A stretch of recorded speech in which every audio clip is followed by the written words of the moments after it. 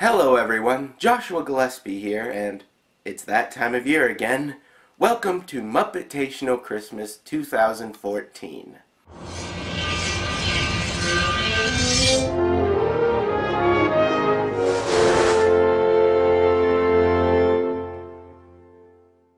This is going to be quite the year, as you'll find out.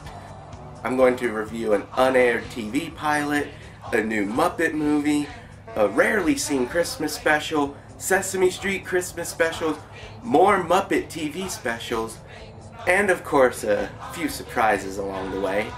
Now, I've decided this year to retire the baby Kermit glasses, and because this is our third year, I feel it's only right for us to move into the third dimension.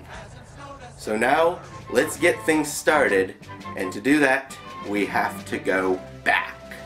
Back, back, back, back, back, back, back, back, back, back, back, stop. The year is 1962.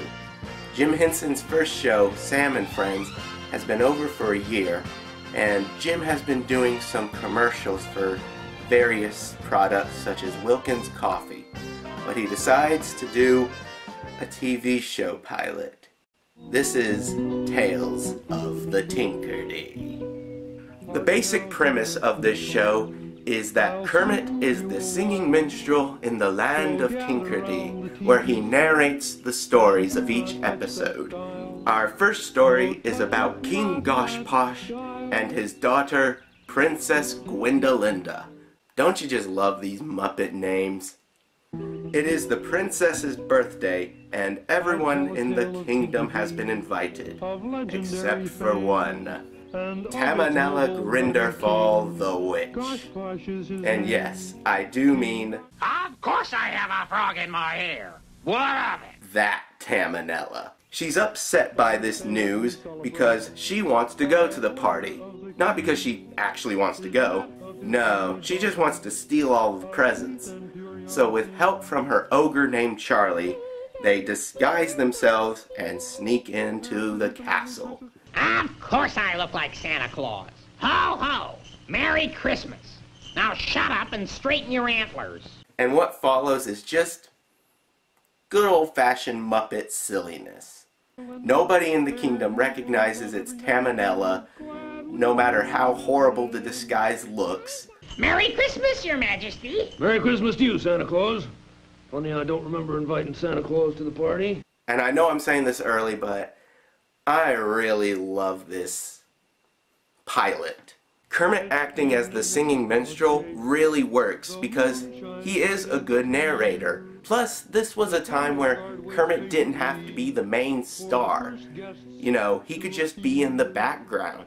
And is something that would be carried over with productions like Emmett Otter's Jug Band Christmas.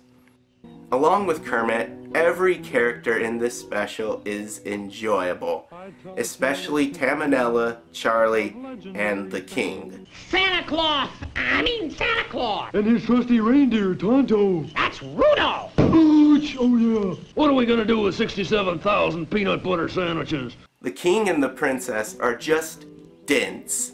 That's the best way to describe them. Like I said, they fall for every single disguise and never question anything suspicious. Your daughter? Yes, where is she? Just a minute. You called, Father? Whoops! Something else I really like about this is it doesn't take up a lot of your time, and the pacing is really good, so it doesn't feel like 30 minutes. I know I keep bringing it up, but really the highlight of this entire special is Tamanella and her disguises and just her in general. Jim Henson actually said that at this time he felt Tamanella was the best Muppet character. And I would agree. Honestly, there's really not a dull moment in this special. Something is always happening, and usually it's something funny. Okay, so I've talked about all the things I like about this special, and there's quite a lot to like, but what do I dislike? Honestly, there's only two things. One, I wish this could be available on DVD. Right now, the only way to see it is this, I'm gonna say, illegal version on YouTube, and it's available in New York and Los Angeles at the Museum of Television and Radio. I would love to see this in some kind of official way. Also, I just don't think this would have worked as a TV show. I see this more as the precursor to Hey Cinderella and the Frog Prince. A few years later, they would try this again with Land of the Tinkerdee, and all we have of it is a 3-minute clip, and it's nothing special. In fact, it's a little boring. But regardless, the original Tales of the Tinkerdee is something any Muppet fan should check out, or even if you're not so familiar with the Muppets. Certainly a great introduction to everything Jim Henson would go on to do with his life. I highly recommend Tales of the Tinkerdee.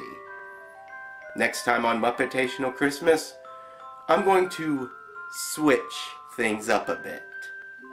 Thank you for watching. I bid farewell to thee until the next time I resume my tale of Tinkerdee, the tale of Tinkerdee.